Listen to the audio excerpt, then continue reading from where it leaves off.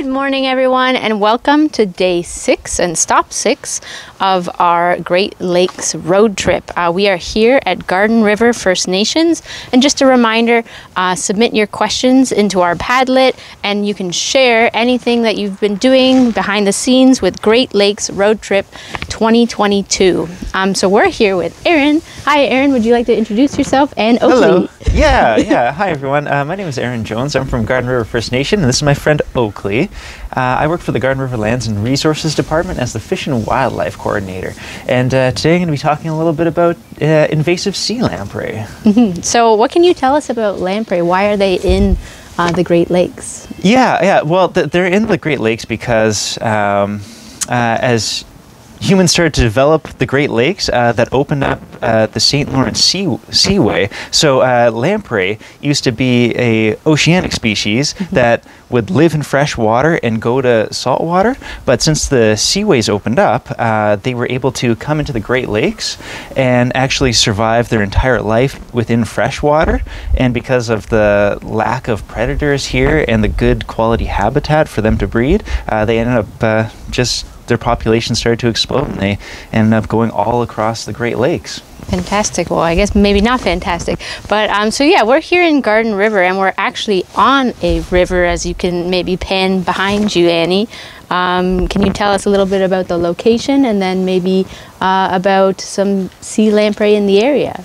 Yeah, for sure. Yeah, so this is what you're looking at right now is the St. Mary's River, and we are in the Garden River First Nation Reserve, and the Garden River is actually just a little upstream of this location right here. And it's estimated that sea lamprey have been here since the 40s, actually, since the 1940s. And yeah, that's when they started coming over. Awesome.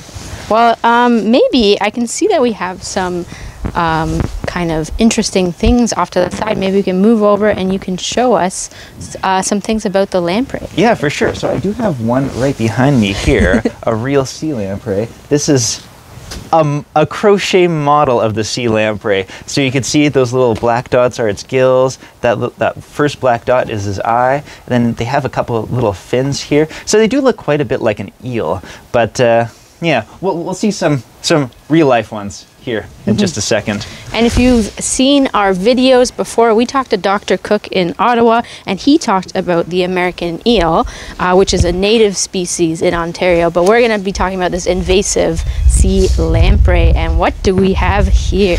Yeah, so that's a good point about eels and sea lamprey. They do look very similar, and we also actually have native lamprey that live within our rivers. So we do have a different type of lamprey that looks very similar to these invasive lamprey, except for they don't cause the ecological devastation that these invasive sea lampreys do. So over here, we actually have some sea lamprey eggs. Don't know how well I could see that. So those are sea lamprey eggs. Every sea lamprey female could lay approximately 100,000 of these. Wow. So that's one of the reasons why they're so good at invading new areas, because they lay a lot of eggs. And then when they hatch, they turn into these little wormy looking creatures here. And when they're in this stage of life, they actually burrow into the sand, and they're not too harmful. They're actually just filter feeders at this stage of life. So what that means is they filter water through their gills, and they capture the nutrients within the water, and that's how they survive. So they do that for the first 3 to 5 years of their life, and once they get big enough, they eventually will turn into these guys.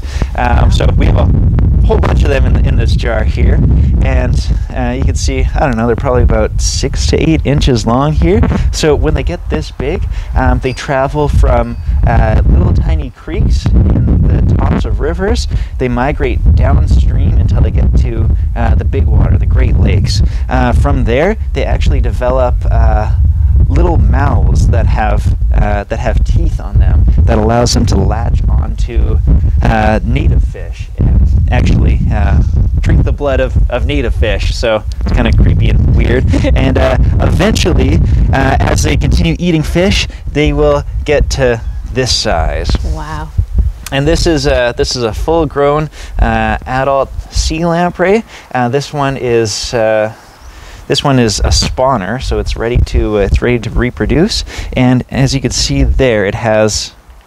Can you see that? You can see that. It has a suction cup for a face that has a lot of little teeth in there, so they could actually suction right onto the sides of animals, and they'll stay on a native fish until they are full or until the fish actually dies. Wow. So they are fairly fierce predators.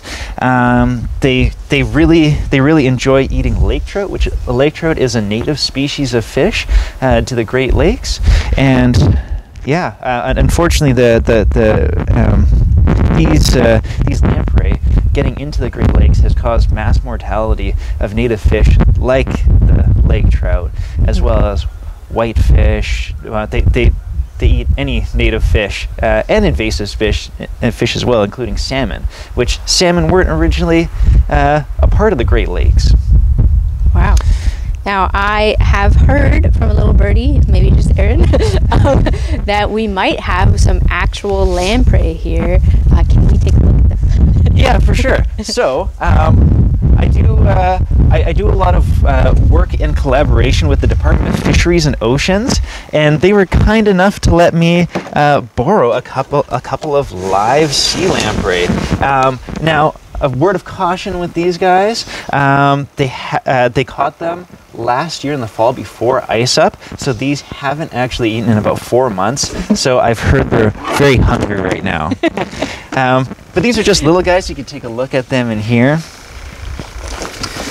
So there's 2 of them in here. Oh. Now, there's a difference in coloration. Is that just natural, or how might we tell the difference between kind of female and male lampreys? Yeah, so I'm not too sure how to tell the difference from these 2, but in the last, in that spawning one that I showed you that was in a tube, that one has a very thick dorsal fin. Oh. So that one shows that one is a male. And I could take these out to show you guys. That would be really cool. So gotta be careful here. They are hungry, but this is an invasive sea lamprey. And we're taking them out of the water. How long can they be out of the water for? They could survive out of the water for quite a long time. So when they swim, they actually close their mouths together so they could swim efficiently. But then when they want to latch onto something, they have this mouth here that opens up, and it's like a big suction cup. And I don't know if you can see the teeth there. And how many teeth do they have? I'm not too sure. It looks like a lot. Yeah. So when they're swimming along, they could swim right underneath the fish, and they'll actually suction right on. I'll see if I get this guy to do it to me. Yeah, so they suction right on there, and he can actually. He's so strong he could stay there without me holding on to him. Now, how do you get him off? I don't know. I haven't ever made it this far before. So these guys, they suction on really tight, and they're actually like very difficult to pull off, and they have a very raspy tongue. So that raspy tongue is like sandpaper, and they could actually Oakley, careful, your dad's not getting attacked. Well, kinda. But their raspy tongue will actually sandpaper the skin off of fish, and that's how they start to suck the blood from fish. Now, that does sound very terrifying, and it sounds very worrisome, but that's okay, because these guys will only ever drink or eat cold-blooded animals. So fish are cold-blooded animals. As soon as this guy realizes that I'm a warm-blooded animal, he won't actually try to eat me. So in terms of running into them in the wild, they're not going to attach to humans? No, you won't go swimming in the St. Mary's River and worry about this, attaching to your leg or anything. They might try to latch onto you, but they won't actually. They'll never actually bite you or anything, and they won't cause any harm. But yeah, and this one's a fairly young one too. This is a young adult. So yeah, they get a little bit bigger than this, but I'll try to take this guy off here if I can. You might have to walk around with him with like a... Oh, there we go. Oh, he actually did get some blood. But as you can see, it's not much of a mark. No. It's kind of like just a suction area. So you can see all its little teeth marks in there. Well, thanks for doing that for us, Aaron. I don't know if I would be as brave. Yeah. It's all by his own choice. Yeah. And it does look like a bit of a red mark, but it didn't hurt at all.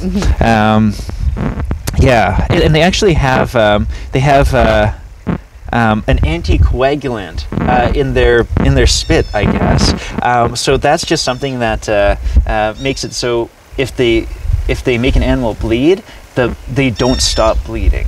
So that the wound doesn't heal. In that. Yeah. But yeah, those are our little sea lamprey. Well, they're not friends, but our little sea lamprey visitors, I suppose. Great. And yeah, so you talked a little bit about the effects on the native fish. So are there ways of mitigating and getting rid of these sea lamprey in the areas? Yeah. So these fish, these invasive species have been around since the mid 1900s in our area, and the Department of Fisheries and Oceans, they developed this chemical called TFM, which is a lampricide, which they do spray in lots of rivers all throughout the Great Lakes, and it's a very selective chemical that is strong enough to kill baby sea lamprey when they're in their young stages, when they're still filter feeding. So that's something that gets commonly sprayed throughout the Great Lakes. However, the Garden River First Nation and the DFO are working together to find alternative methods to sea lamprey control. So those methods might involve pheromones, other chemicals, or figuring out how to trap them when they start to spawn upstream for their for mating. Wow, very interesting. Yeah. So I guess, are we ready to almost wrap it up here? If you want to share anything about Garden River or what you do, any last thoughts, feel free. This is the platform for you. So yeah, for sure. Yeah. So another thing that Garden River First Nation is doing to kind of assist this gaining more knowledge about sea lamprey is we're conducting an Indigenous knowledge study about sea lamprey.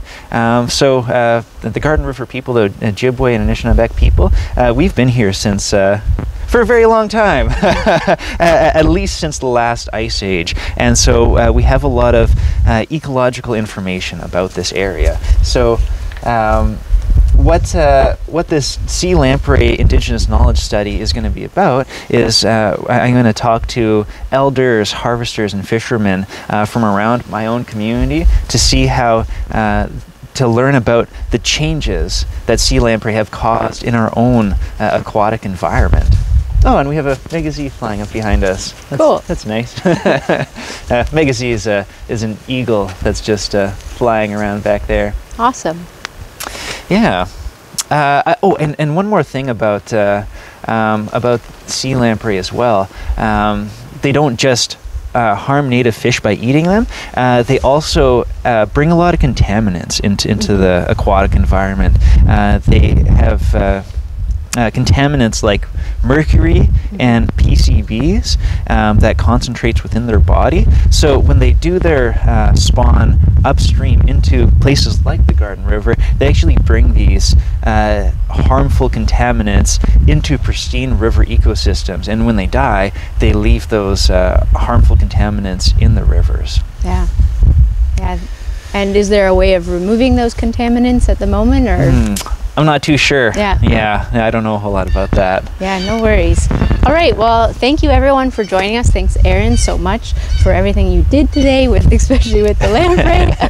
And then we'll be seeing you guys, I believe, later today, even though this is in the past. So see you later. Thanks. Bye. Thank you. Bye, Mapi.